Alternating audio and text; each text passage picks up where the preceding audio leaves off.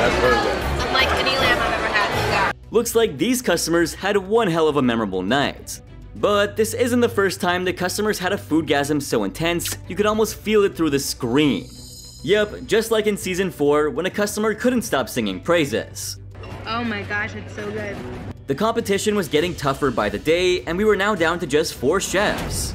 Each of the chefs were getting ready for their next dinner service and only had one chance to prove themselves. This service was packed with tons of drama. While the contestants were off to an amazing start, would they be able to handle the pressure? As the dinner service began, Chef Ramsay called out the first ticket. Jen, Gavin, and Corey Erling communicated very well and got the first order of appetizers ready. Both orders came out at lightning speed. But did they end up compromising the flavors of their dish by trying to finish it on time? When Chef Ramsay first tasted Corey's scallops, this is what he had to say. Nicely cooked, the scallops. Thank you. Phew, that's relieving. Next, Ramsay waited on Jen's risotto, and when she sent it up to the pass, Chef Ramsay looked serious. Was Jen in some deep trouble? Just as Chef Ramsay tasted the dish, he called her out, and this is what followed. Stunning. Stunning risotto, yes? Sure, the famous chef was impressed, but what about the customers? When the dish was served, this is how the customers reacted. Oh my god. That was a bang-on job. Now, that's the kind of start to a service Ramsay was looking for. And 25 minutes later, the appetizers continued to fly out at a good pace. However, Jen, somewhere along the way, lost her footing. After a string of perfect orders, Jen brought up a risotto that was a bit too mushy. And Chef Ramsay couldn't believe the fact that she screwed up the momentum. So this is what he had to say. Have you switched off now? Not at all, Chef, not at The all. rice is mush. Ramsay then asked her to get her act together as he started working on fixing her dish. Thankfully, Jen's second attempt at the risotto was perfect. And while she expected Chef Ramsay to praise her, this is what happened instead. It's amazing what you can do when you put your mind to it. Yes, Chef. You just confirmed how lazy you are. In the end, Ramsay was mad at her for her inconsistent performance, and this is what he had to say. You only do it when it suits you. You blow hot and cold. Stunning, bland. Stunning, bland. The team moved on to the entrees, and Luis Petroza and Corey brought their dishes to the pass. Corey had managed to nail the salmon once again, and Chef Ramsay was impressed. Next, the famous chef waited for the salmon garnish. And when Christina Macamer brought the carrot puree to the pass, she forgot to mention an important detail while handing over the pan.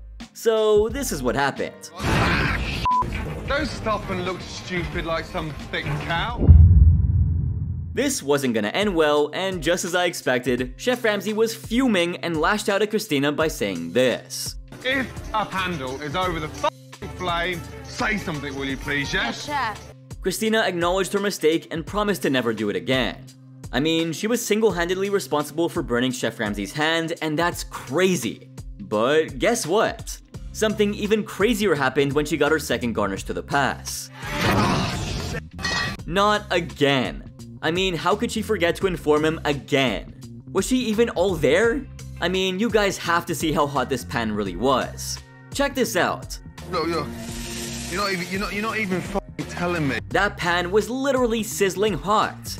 Which makes me wonder, was Christina doing this on purpose?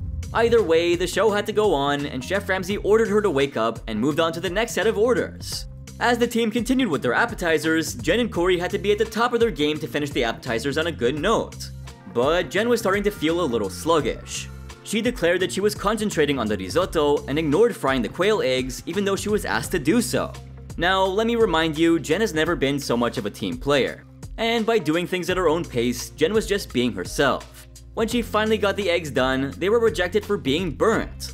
They were so burnt that a minor fire had erupted at the garnish station. Chef Ramsay was growing impatient. He was endlessly waiting for the orders and was desperate to have them out as soon as possible.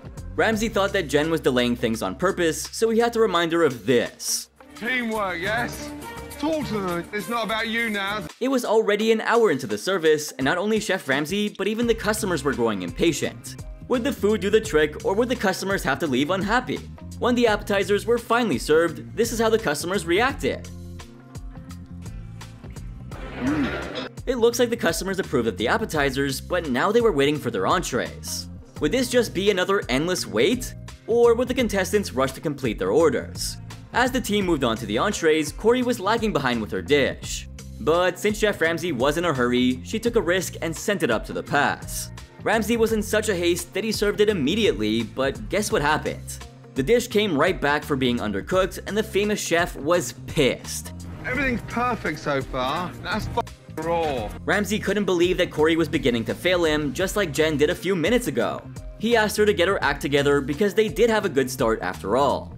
Eventually, Corey's refire was accepted, and Petrosa's perfectly cooked beef brought the team back on track. So the dish was perfect, but Petrosa's station was anything but that. My God. Chef Ramsay couldn't believe how anyone could be this messy, and this is what he had to say. You can't slice something stunning on top of something Petrosa got to work immediately and not only claimed his station, but sent out another remarkable dish to the pass. His filet mignons were so good that Chef Ramsay didn't care if he was working on a messy station anymore. An hour and a half into the service, almost all the diners had received their entrees. Ramsay motivated the final 4 and they completed the service on a sweet note. But what about the customers? Well, it looks like they had a delightful night as well. Oh my gosh, it's so good. Post-dinner service, Chef Ramsay's expression was pretty grim and the contestants were beginning to get a little worried. I don't know what to say anymore. Ramsay then raised his hand, but what he did next left all the contestants stunned. Tonight was extraordinary. Yup, Chef Ramsay was so happy that the service ended on a great note and left several customers satisfied. However, this next service was full of mistakes. From being undercooked to incomplete, each order had some issues. But Chef Ramsay, as always, knew exactly what to do. Get out! It was the first dinner service of season 14, and 18 new contestants were geared up to face their worst nightmare yet.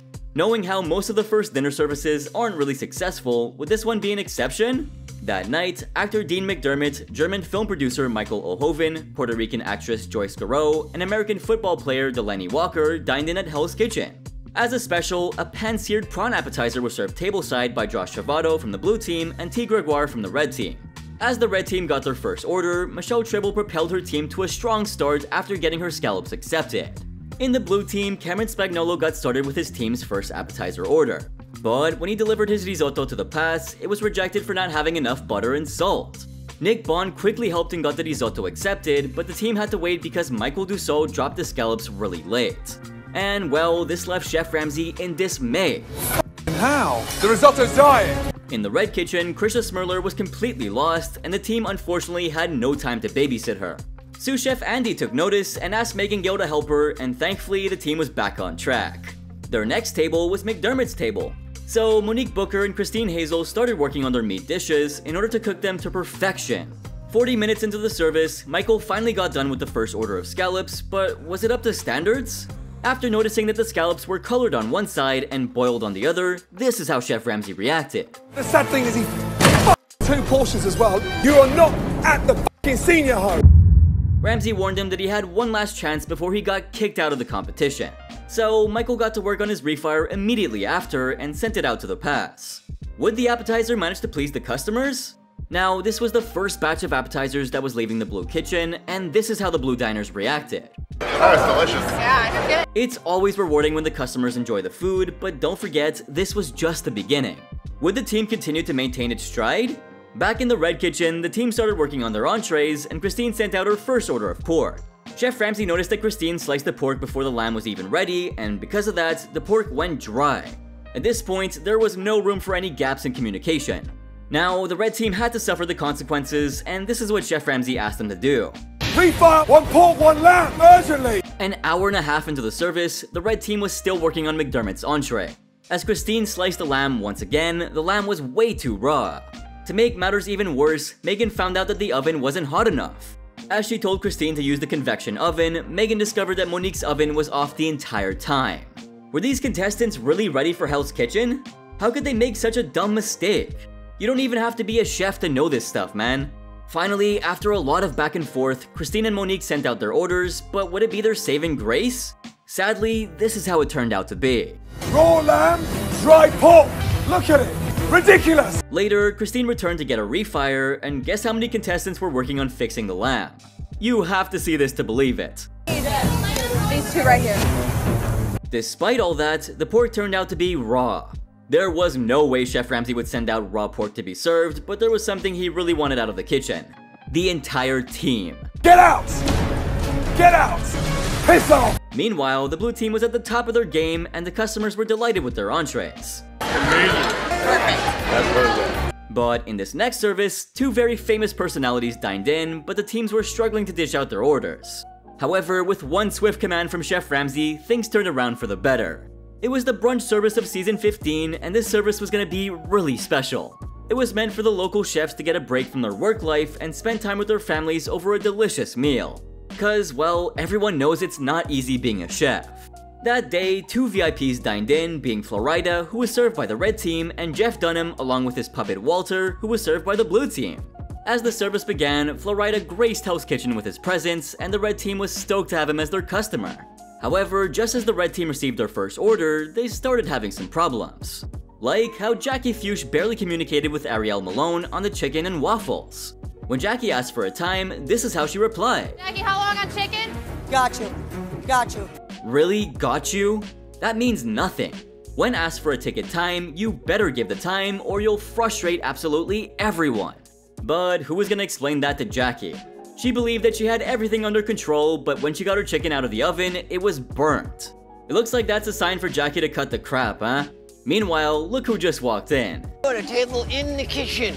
You know, I think we lost up there. Jeff Dunham and Walter had just filled Hell's Kitchen with a renewed spirit, but mind you, this old man was gonna be hard to please. Would the blue team be able to live up to the challenge? The team was pretty shaky right from the start, since Jared Botkin brought the blue team's first order of chicken, which turned out to be really raw. Since this order was headed straight to Dunham's table, Chef Ramsay was infuriated. He called the entire team to the pantry and did this. I swear to God, I'd rather you just all off out of it. And while the entire team was getting schooled in the back, the drama didn't escape Walter's ears. I heard the F-bomb. Chef said the F-bomb. Meanwhile, Jackie worked on her timing, and the order finally reached Florida's table. But did the rapper enjoy his meal, or would it go down as his worst experience yet? Wow. Heaven's Kitchen. So, it looks like it was worth the wait. In the meantime, Chad Gelso sent up Nikosha's salad, but Ariel forgot about the quail eggs that went in it. When Chad brought his eggs to the pass, Chef Ramsay chewed him out. She dresses the salad, put the quail egg in the salad. Stop around. 30 minutes into the brunch service, the blue team was working on their refire. However, when Jared sent out his refired chicken, it came out raw yet again. Fed up with Jared, Ramsay did this. Can't accept this any longer. Jared, get out! Finally, the blue team got Dunham's table accepted, and they rushed to serve the table before the old man got wild. Thankfully, the blue team escaped Walter's anger since it looked like Jeff was having quite the foodgasm. And well, that's how you relish a good dish. That is amazing. An hour and a half into the brunch service, the blue team moved on to their next ticket. With Jared gone, Danny Harrison felt a little pressured but continued to work on the ticket. She really wanted to get the food out on time. At the same time, Frank Calla asked Manda Palomino to watch his French toast, and Manda got to it immediately. When Ramsay reminded her about the steaks, Manda rushed to her station to check them out. But where does that leave the French toast? Is that burnt? Yep. Chef Ramsay was extremely furious. Manda admitted that she was assigned with watching the toast, and Frank threw her under the bus by saying that she took over his station. But Ramsay was over and done with the confusion and did this. You are standing right in front of it. Yes, chef. Do me a favor. Get out! In the dining room, the guests started to grow impatient with the wait. And seeing this, Chef Ramsay decided to send the red team to the blue kitchen to help Danny and Frank. With the extra hands, the blue team was finally able to send out all their orders to their guests. And as they say, all's well that ends well. Flavor's phenomenal. It's really good. I enjoyed it. How excellent was the food? Amazing. But in this next service, the contestants actually got kicked out of the kitchen. Get out. I'm stuck. Despite that, the customers were in for a treat. How in the world did that happen? It was a new dinner service for the All-Stars, and both teams were ready to beat each other and see someone leave. During that night, Tyler Hilton, Sebastian Roche, and Kesha Sharp dined in at Hell's Kitchen. When both teams received their first order, in the red kitchen, Elise Harris and Jennifer Normant were at their best communication. From the previous season, we know that Elise is a poor team player, but this time, she was here to win it. Both contestants pushed their appetizers out, and this helped the red team get off to a strong start. The blue team wasn't far behind, with Millie Medley and Nick Peters-Bond rocking their stations like never before. But has there ever been one service that ended just as well as it started? Things had to go down, and that's what happened when Chef Ramsay called out the first ticket for the entrees. Out of nowhere, Robin Almodovar accidentally talked over Ramsay, and this pissed him off. I took my lamb out. I put my lamb back in. Yes, chef. I don't give a what you took out. The famous chef was already irritated, and Robin only made things worse when she sent up a Wellington that was cold. The atmosphere in the kitchen was definitely getting heated, but what's crazy is that the diners had just the opposite reaction. In the blue kitchen, Chef Ramsay asked Robin to repeat the orders he called out, but she failed to give him an answer. Although, while she did recite the order after a while, Robin sent up 2 Wellingtons when only 1 was ordered. And this made Chef Ramsay angry. The lamb's ready, I told you that, but the beef's blue. Yes, chef. Wake up!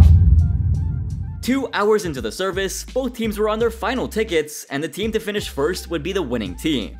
The red kitchen was on their final ticket when Dana sent up a Wellington that was overcooked. Dana had a backup plan, which is good, but that came out raw.